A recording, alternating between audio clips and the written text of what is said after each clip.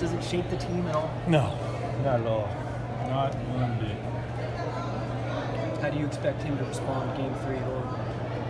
Just play his butt off and have a huge game. Expect that every night from him because he's that good, and I know he will. How frustrating is this one? The way it went down. It's frustrating, but it's not the end of the world. We're still going home with a golden opportunity to win Game 3. Was there any sense before the game that maybe your guys' focus wasn't where you wanted it to be, or no? We got a great start. They just the turnovers and everything earlier. Turnovers are ugly, and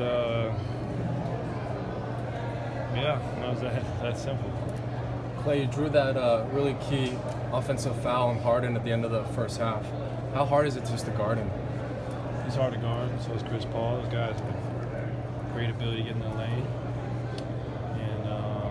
We all have to do a better job collectively on him next game.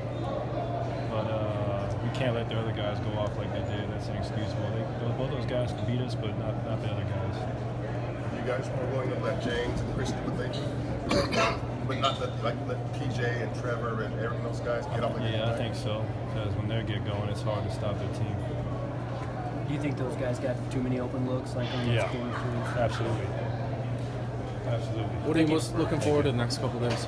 Just being home, hopefully some good weather, see my dog, see my family, and have some fun. And just Do you need to have a day to just unwind after this one and get your mind away from that? Not really, but it's always nice to have a day off.